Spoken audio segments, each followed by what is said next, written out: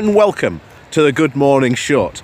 And this is it. This is the new cabinet that Rishi Sunak has assembled to try and solve the current economic woes and political instability of the UK. It's a cabinet of talent, as he calls it. But if you've done that, why on earth do you bring back Suella Braverman?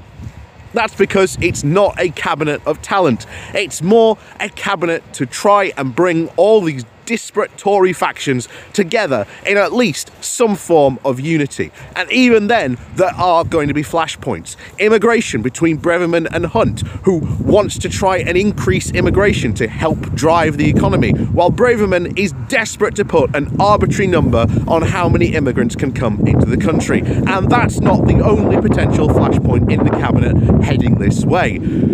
Will it be unity? How long for? Those are the questions.